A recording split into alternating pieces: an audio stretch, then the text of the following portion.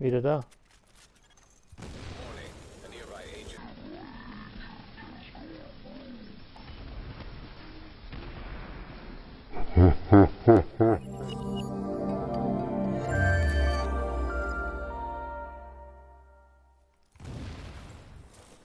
Oh, direkt. Ja, ist gut.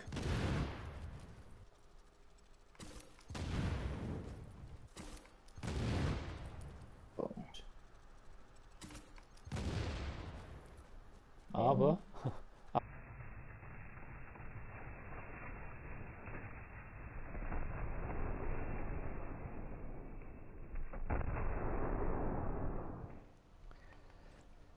this is exactly how it looks after you hit your opponents with your insane sticky bomb. If they still walk, of course. And yes, hello and welcome to another Division video. In this video I will present you a really fun build to use. Yeah, I can promise you will die very often as well, but for me personally it's really just such a fun build to use in PvP, and I'll present you the setup. I was using this the last couple days and weeks almost. I enjoyed it that much, and yes, it's a sticky bomb build. Probably you will be a little bit surprised about the setup, but yeah, as you saw at the beginning, I did really a lot of tests with my friend Old Dirty Chris and tested damage on him, and this is really the hardest hitting setup you can have for a sticky bomb build, and you have other benefits as well. But for the moment, let's get right into the build. As you see here, it's based on 3-piece Banshee and 2-piece Tactician with a Ninja Bike backpack. And the reason for this, I will make it a little bit shorter than usually, because yeah, the stats they're almost always the same ones. So, but the thing that matters here is the 4-piece bonus of Banshee. And yes, this one applies to your sticky bomb as well. So not the damage to target out of cover. This doesn't apply to your sticky bomb, but the 4-piece bonus does, so it's really a lot, especially in the Dark Zone where you get 20% more, or after you got killed, you see there, you get a lot of damage, 20% more damage to your opponents. They are rogue, so it's really a good rogue hunting build as well, and this is the main reason for this setup. So it hits harder than a classic tactician build. And yes, the 2-piece tactician, of course, for the increased skill haste, it's very important as well, and the increased skill power too, so this is a really good benefit as well. And yes, you could run this in a lot of setups. You can run it with Ninja Bike, with an inventive backpack. You could run it with a Barrett's chest, but it's just more complicated to use. Inventive, you have to check that you're always on full health, and with Barrett's you have to check what skills you use first to have the increased damage, and a lot of other things. So this is really the most hard hitting and user friendliest build I figured out so far. And let's go quickly to the stats. So the chest piece, and of course it doesn't matter which 3 pieces are Banshee and which 2 are Tactician, so just use the best ones you have. To the stats just quickly, so 9% skill haste, health and ammo capacity on this one, and the mods, all the mods are skill power with electronics. Then the mask I use here on this build is skill power and burn resistance. The knee pads are skill power, shock and disrupt resistance. Disrupt is pretty good, but I would prefer to have bleed there instead of shock, and of course instead of damage to leads, because it's mainly a PvP build and not PV, and their shock would be pretty good, or burn resistance as well. So just 3 resistances, and of course the main threat for this build is Breadmark. It's the only gear set in my opinion that's still OP, and it needs to be nerfed a little bit in my opinion. After Striker, this is a really fun patch in my opinion for PvP. It's really balanced. You see a lot of builds that are used at the moment, Alpha Bridge, Banshee, anything, yeah, except Striker, not that much anymore, but I think the change was pretty good. And of course the prototype performance mod is sticky bomb damage mod all over the board here. The backpack is nothing surprisingly here, skill power and ammo capacity. You could run it because you don't use the weapon that often, of course. You could have, instead of ammo capacity, burn resistance as well, or bleed resistance would be pretty good here too. Then the gloves I use on this build is crit chance, skill haste, and SMG damage. Yeah, you could use the weapon damage you use mainly with this build, so if it's an AR, then use AR damage. For this one here, actually, I would prefer to have crit damage instead of chance, because with an SMG you have already enough crit chance. The last final piece, Banshee, nothing surprisingly here, with skill haste, and of course again sticky bomb damage mod. So the weapon I tested out as well, and yet usually in PvE you have increased damage if you use destructive, so enemy armor damage. I tested it out in PvP as well with my body, but actually the damage is not increased, so it seems that enemy armor damage doesn't apply too much in PvP. So it really doesn't matter what kind of weapon you use with this build. You can use an LMG, I have one as well with the same talents. So the thing that really matters with this build is the talents. And I'll show you my preferred setup here on this one. So as you saw before, I have SMG damage on my gloves, so this is my preferred weapon I use in PvP. It doesn't matter in skirmish, last stand, or in the dark zone. And the talents are always the same, competent and talented. And on the SMG, the house, it's the hardest hitting one, of course, card counter. 15.6, yeah, it's not a high damage build, as you see, at least not with your weapon. But 15.6, you can deal a lot of damage, and especially if you hit them first with your sticky bomb, so this is mainly enough to finish them off. This is the first weapon I use, and the second one, as you see here, is the same talents, except the third one of course, and the third one is intense. Yeah, you can just have intense on an assault rifle, and that's why I prefer to have an assault rifle on this build as well. And this is really an annoying build as well because of this talent too. Yeah, intense, I think burn. The status effect of burning is the most annoying one because you can't do anything. You can't shoot, you can't run, you can't do anything. You have to pop a med kit that you're able to run anymore, except the ones that use a Ferros, but let's be honest, that are probably 1% of all. And yeah, it's really an annoying status effect. And 25%, it's quite often. So just shoot, reload to apply the status effect as much as possible. And yeah, you're pretty weak, as you see. The toughness is not too high, and this is a good thing as well. So you can get some time to defend yourself, to run away, to that you get your sticky back from cooldown, everything else. So this is a really awesome talent in my opinion. I don't go over the weapon mods, they're pretty obvious. Just use whatever you use on your other builds as well. So nothing special here. That's already it about the weapon and the gear set itself. Let's go to the abilities, and yeah, of course you have to use the sticky bomb, and this is a base damage of 1.27 million damage with the Banshee setup, and trust me, it's enough. Although you have higher stats with Tactician, the damage to the targets is not higher, trust me. So the highest damage you can get with the this setup here is about 285k, 86k on the body. And it's enough to one-shot some players, it's enough to one-shot some shields. As you saw at the beginning, yeah, you can one-shot the shields sometimes, so they don't have any shield anymore, and then they're pretty weak, these three players. Not all, of course, it depends on the setup. And the second skill I use with this build is the overheal. And you see it's really a huge amount of self-heal you get on this one, over 350,000. And yeah, without any health, you get an overheal, so this is pretty insane. So your survivability is pretty high, I would say, with this build, although your toughness is pretty low. I'll demonstrate it to you a little bit later.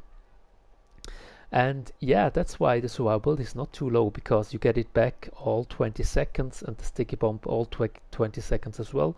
So you just have to survive for about 20 seconds and then you can use it again. And of course, with your other talent, the one here, Strike Back, you get it even faster if you're on low health. And the other talents I'm using on this one here is Adrenaline, especially because of the Prepmark users. So you have a little bit time to run away from them, 7 seconds. Then the second one of the most important ones as well, is Death by Proxy, to increase the damage or your skill power. And this is really a lot. So 20% for 30 seconds, that's quite a long time.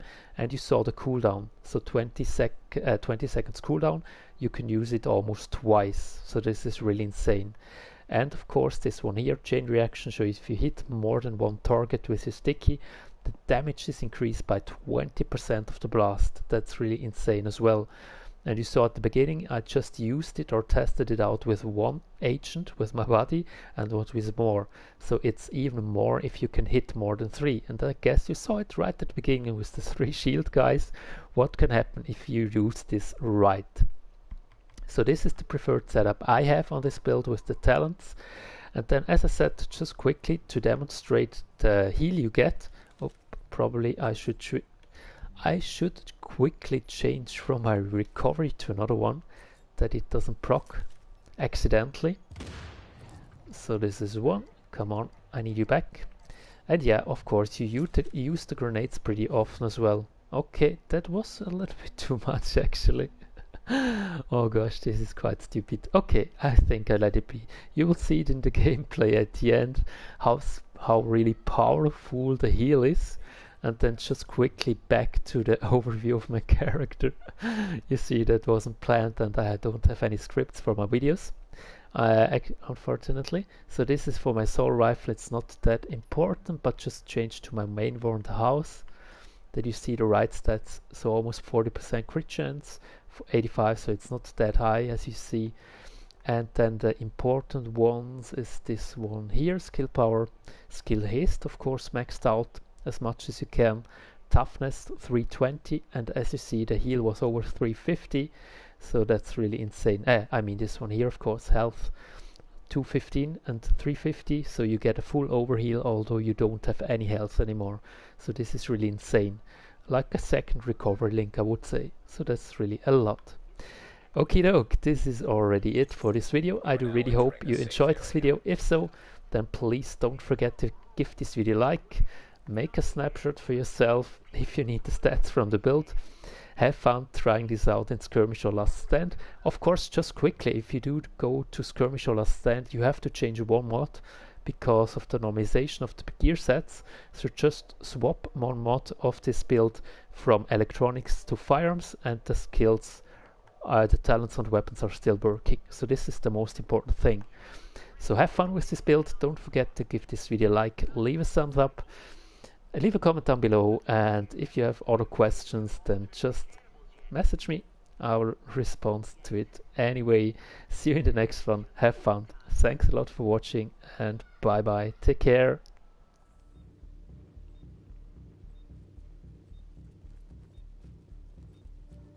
Get out there.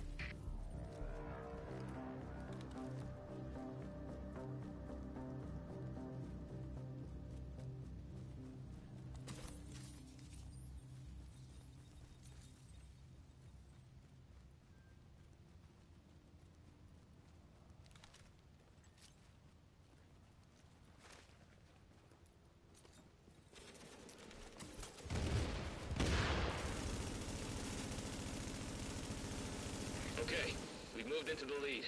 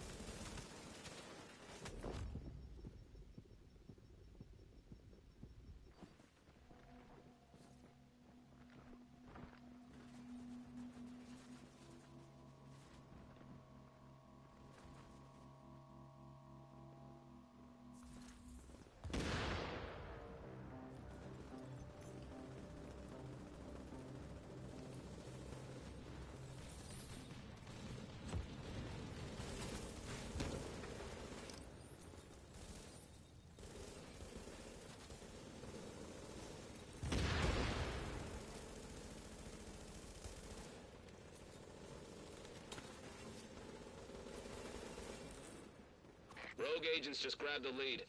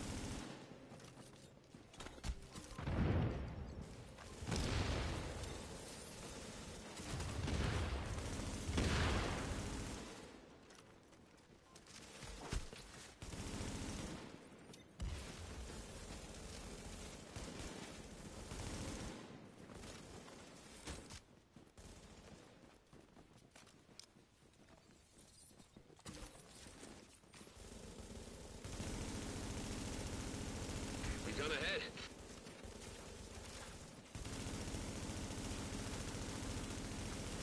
Ten kills to go.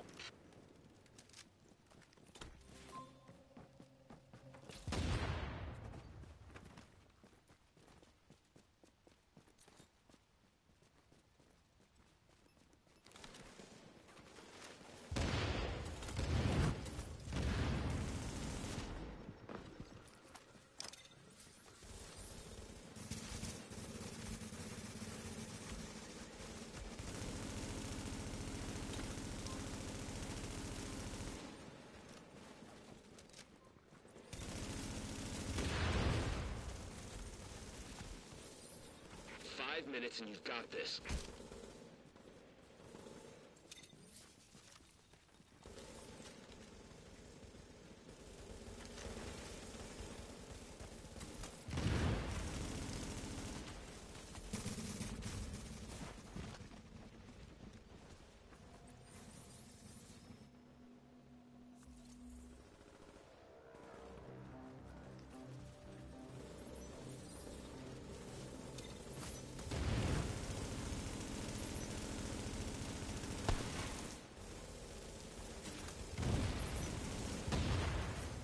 Only 5 kills left.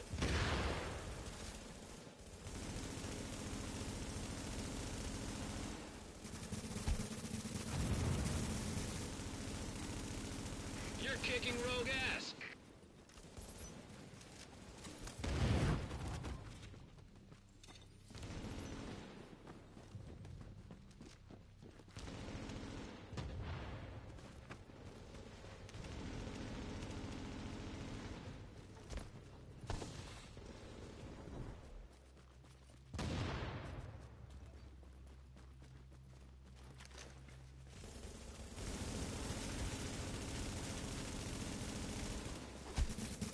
The hostiles have been defeated.